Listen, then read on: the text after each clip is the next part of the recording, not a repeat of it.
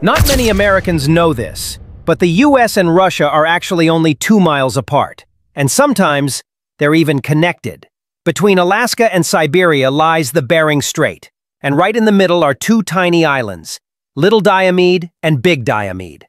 They're just 2.4 miles apart, but they divide two of the world's largest nations. Little Diomede belongs to the United States, home to one of the most isolated towns in America with only about 80 people.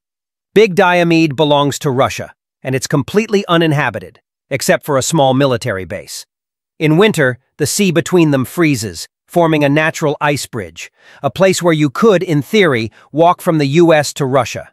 But here's the most fascinating part. The international dateline runs right between the islands.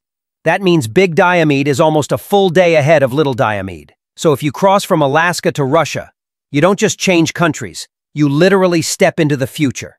Follow NeoMap Earth for more hidden borders that will change the way you see our planet.